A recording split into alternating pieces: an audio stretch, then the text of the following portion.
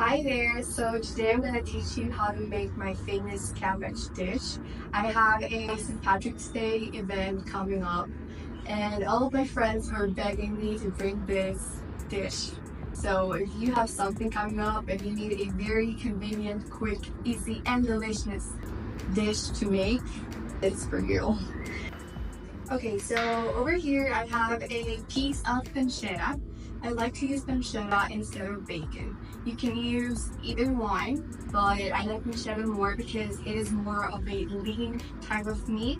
It has less fat than bacon does, but whatever you like more, you do you, it doesn't matter. So just go ahead and cut some very thin pieces.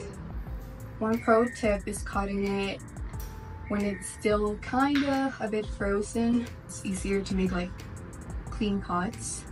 But otherwise, you can do whatever it's easier for you. Okay, so now on the other ingredients, as you may have guessed, we're using cabbage. Surprise, surprise.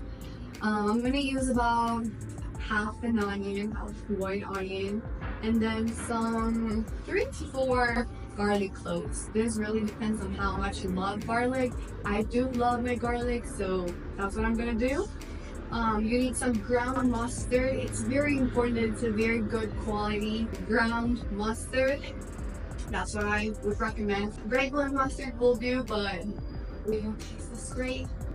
Yeah, so then I'm going in with some black pepper, some paprika. This is essential as well.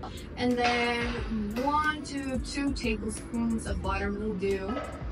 You can use whichever spices you like, of course. It's just like my way of doing it. I really like the taste going in this classic, very minimal way, but you can add as many spices as you like.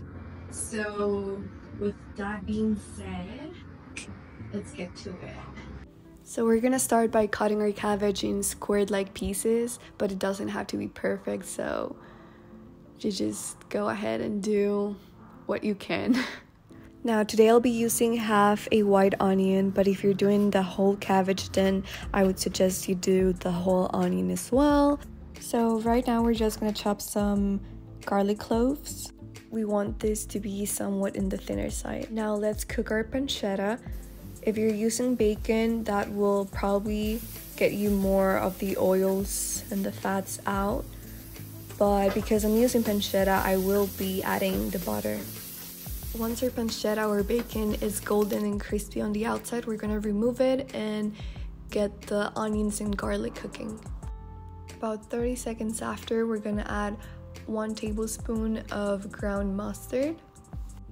Then we add some paprika to your liking, then some pepper, and finally some salt. Once we give that a good mix, we can incorporate our cabbage.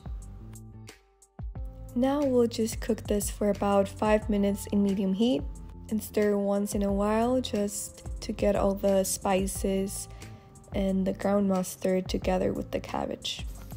About 3 minutes in, we're gonna add our pancetta, and I left some of it on the side to garnish at the end. And now we need to plate it. I just used some paprika and some cilantro on top. I like eating mine with some plain crackers, and all I have to say is you need to make this right now. It's so good.